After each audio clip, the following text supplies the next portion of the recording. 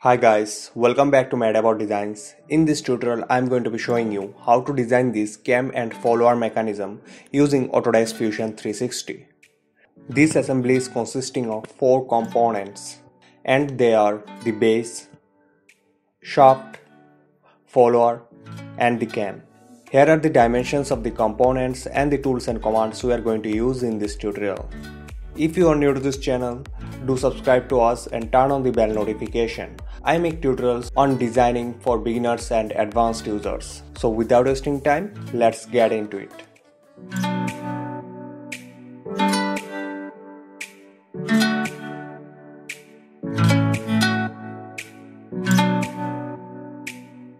First, create a new design by going to Files, select New Design. The unit we're going to use in this tutorial is centimeter. Create a new component and give it a name cam. Keep it active and click OK.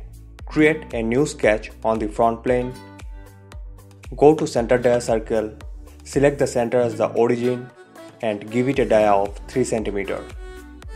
Now draw 2 concentric circles of diameter 5.5 cm and 8 cm respectively. Now draw another circle vertically aligned with the origin of diameter 4 cm. Go to Sketch Dimensions, select these 2 centers and give a vertical distance of 6 cm. Uncheck the Show Dimensions option to view our sketch clearly. Go to Sketch Line command, select the first point on this circle and the second point on this one, making it tangent with the circle. Repeat the same on this side. Under Constraints, go to Tangent, select this line and the circle so that the line will be tangent to the circle. Repeat the same on the right side. Now go to 2-point rectangle and change it to center point rectangle. Select the center as the origin and give it a dimension of 4 by 0.5 cm square. Delete these 2 construction lines. Go to Trim command and trim out these unnecessary portions as follows. Delete this part. Here is our sketch ready. Finish sketch. Go to Extrude command. Select these profiles and extrude them symmetrically up to a distance of 1 cm. Operation New Body, click OK. Now turn on the visibility of previous sketch by going here. Go to Extrude command again, select this profile, extrude it up to 1.5 cm and change the direction to symmetric. Operation New Body, click OK. Turn off the visibility of previous sketch. Here is our cam ready. Now go to Main Assembly. Create another component and give it a name Follower. Keep it active and click OK. Create a new sketch on the front plane. Under Create, go to Project, or you can directly press P to go to Project. Selection Filter, Specified Entities. Turn on the projection link and select this arc. Click OK. Go to center dia circle and change it to 2 point. Select the first point as this quadrant and give it a dia of 3 cm. Now go to center dia circle and draw a concentric circle of dia 2 cm. Now go to 2-point rectangle command. Uncheck the Show Dimension option. Select the first point as this quadrant and give it a dimension of 20 by 2 cm square. Now go to Trim command and trim out these unnecessary portions. Finish sketch. Go to Extrude command, select these profiles and extrude it up to 0.75 cm. Change the direction to Symmetric, Operation New Body and click OK. Right click and repeat Extrude. Turn on the visibility of previous sketch. Select these profiles and give a distance of 1 cm. Operation New Body, Direction Symmetric and click OK. Hide the previous sketch. Here you can see two of our bodies are overlapping on each other. So go to Combine command. For the target body, select this one, and as the tool bodies, select this cylinder.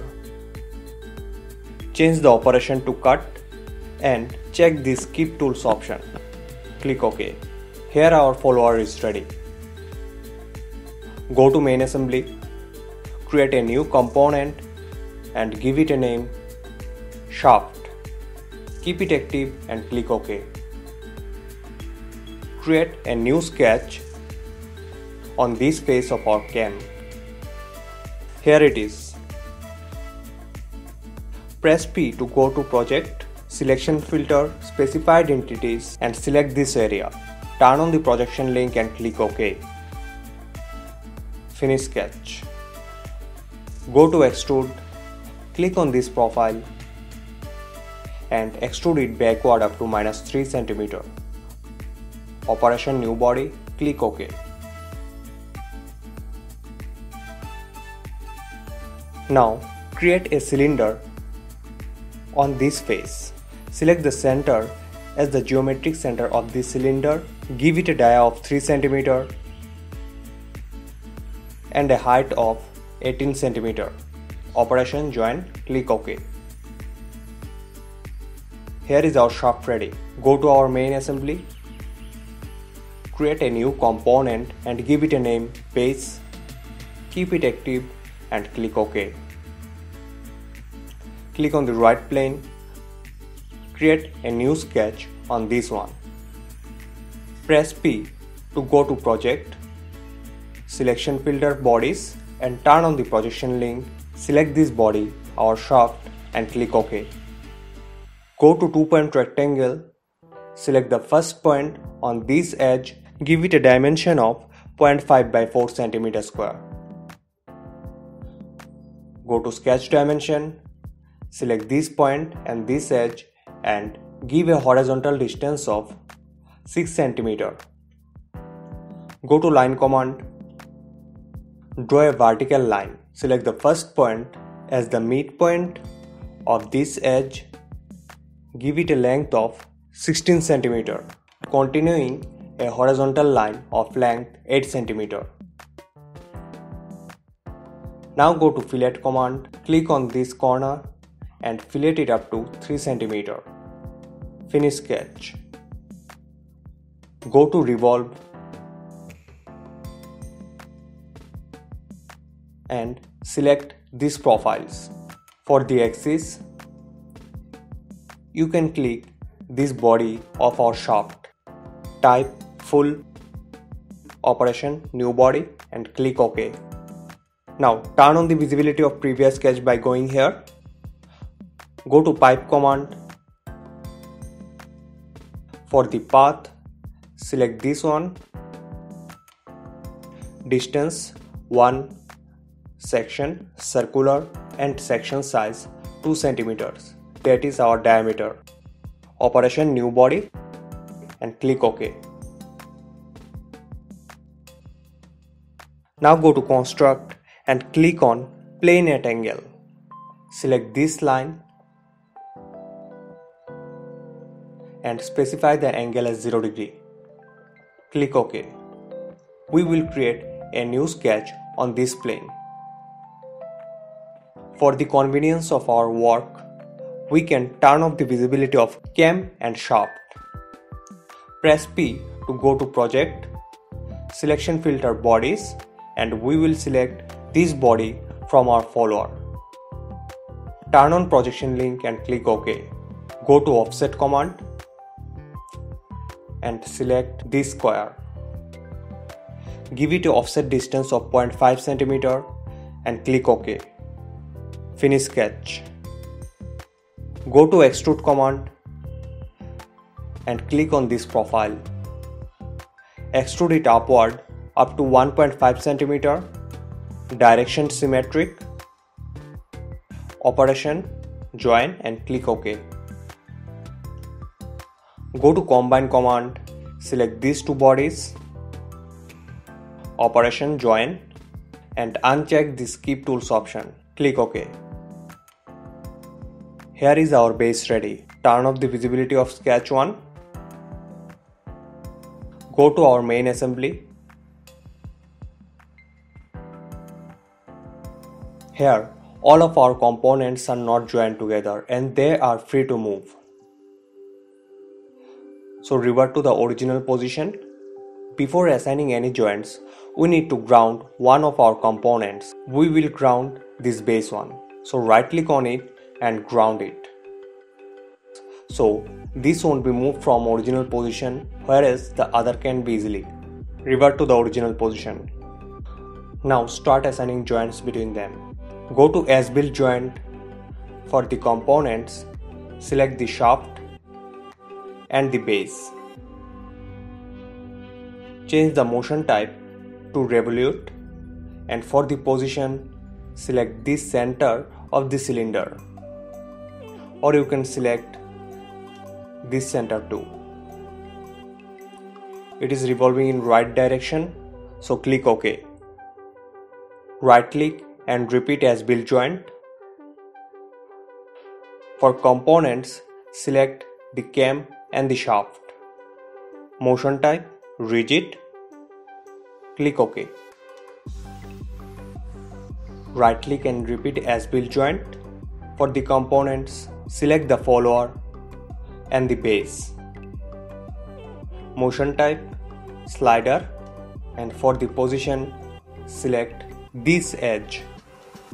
Here you can see our follower is sliding in right direction. Click OK. Now, after assigning all the joints, right click on Revolve 1 and animate model. Here you can see our cam and follower is not moving accordingly. In order to move our follower, go to Assemble and click on Enable Contact Sets. Right click on it and create new contact set. For the components, select our cam and the follower. Click OK. Now, if we go to Joint and Animate Model, here you can see our follower is moving in accordance to the cam, but it is not returning to its original position. In order to do so, right click on our sliding joint and edit joint limit and turn on the rest option at a distance of 0 cm. Click OK. Now, if we make our model animate, here you can see our follower is sliding in accordance to the cam. Here is our assembly ready. It's time to assign some colors. Press A to go to Appearance. I'm going to apply this metallic, black, yellow and white color on them.